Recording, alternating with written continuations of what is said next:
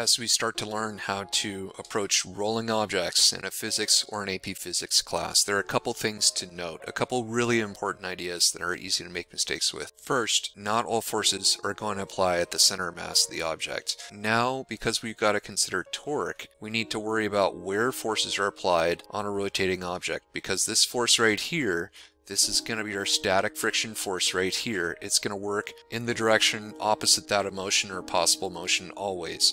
And notice that that is going to be applying a torque. If I were to draw a dotted line in between them and label this as R, we could write the torque equation as R crossed with F. What this means is torque is a vector, is the cross product of the distance in between the axis of rotation and where the force is applied, so it matters where the force is applied.